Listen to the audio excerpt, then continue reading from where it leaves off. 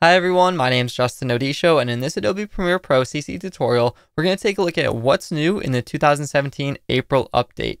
So there's a lot of changes to some video and audio adjustments that we can make, and I'm going to be discussing the most major ones, most notably the new title tools and text tools, and also some new audio editing tools. So if you notice now, it's kind of weird for me, there should be a graphics section in the editing panels. However, I don't seem to have it yet. Maybe they're still rolling it out fully.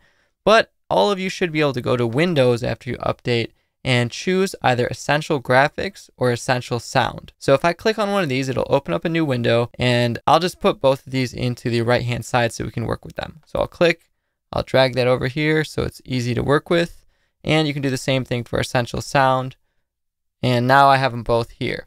So what this means is that instead of doing things the old way or the legacy way of creating titles, and you can still find that under File, New, Legacy Title now, where everything would be laid out, and this is kind of how you'd have to create a title, and you see everything's changed to Legacy Title Properties. Now, instead, whenever we're in the program window working on the clip in the timeline, you'll see this new Text T type tool that we can just click anywhere in the clip and type out whatever we want. So it kind of feels familiar to Photoshop, and it's leaning towards a bit more intuitive way of creating text on our image.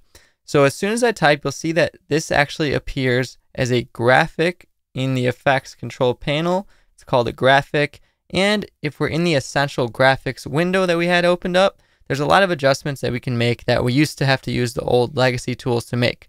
So we can use the centering tools, we can move left and right, and you can adjust things like scale, rotation, and opacity.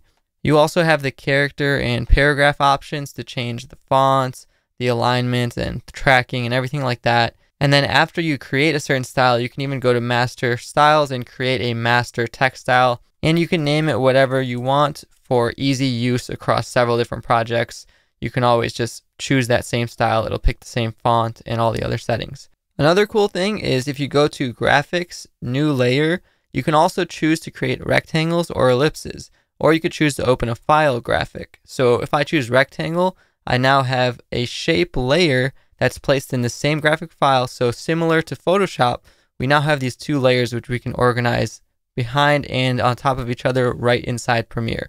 So I can take the shape, I can take my move tool, stretch it to whatever size I want, and then adjust things like the color, the opacity, and I could actually animate this whole shape just using the positional keyframes or whatever keyframes we want to use. So I could just quickly fade in and out of this clip, and then both of those graphics would fade in and out. But you might not even need to do that, because the really cool feature of this new update, one of my favorites, is the built-in graphic presets. So you do have to have a version of After Effects, either the trial or if you have a full CC subscription like I have here, to get this to work, because if we go to Essential Graphics, and we actually go to Browse, we can see a whole bunch of preset titles, social medias, lower thirds that we can actually click and drag onto our project as graphic files. And some of these are linked to After Effects presets that animate in a certain way, and then all you have to do is click on them, go to edit them, and you can edit anything about them. So you can change the text with the text tool and highlight and make it say whatever you want instead of what the preset was. So I could make it say whatever I want, and then it'll still hold those same animation properties that the motion template has. So there's some pretty cool ones here that if you don't want to build your lower third from scratch, which I do have tutorials on, that you can just plug in your name and they'll animate for you with these templates. Also, they've got some social media geared presets like a quick like, share, and subscribe template. If you want to throw those at the end of your projects, they automatically animate.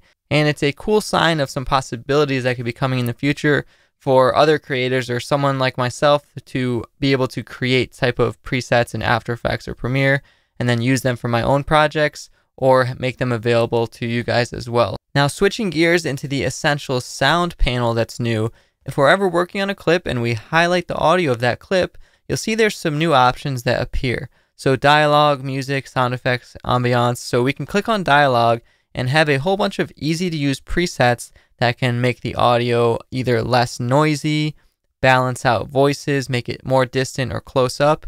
And we have these easy to use sliders to increase noise reduction, dehum, reduce rumble, and adjust the overall volume quickly in this essential sound menu without having to go into all of these different filters and play around with confusing stuff. So this could be a great way for a lot of you guys to quickly fix noise issues in your clips or just make things sound better. There's also some different creative options for music or sound effects or just ambiance editing. So you can play around with these, but keep in mind that in the effects panel that's always there, you still have all of your old audio effects if you really want to go in there and adjust something specific. So as the title suggests for both of these, essential graphics and essential sound, it's kind of just the core essentials that you need to mostly work with, and you can still always go back into the old effects, or for now you can always go into File, New, Title and use the Legacy Title tool if you still prefer to work that way, or if there's just something that you can't do in the new feature.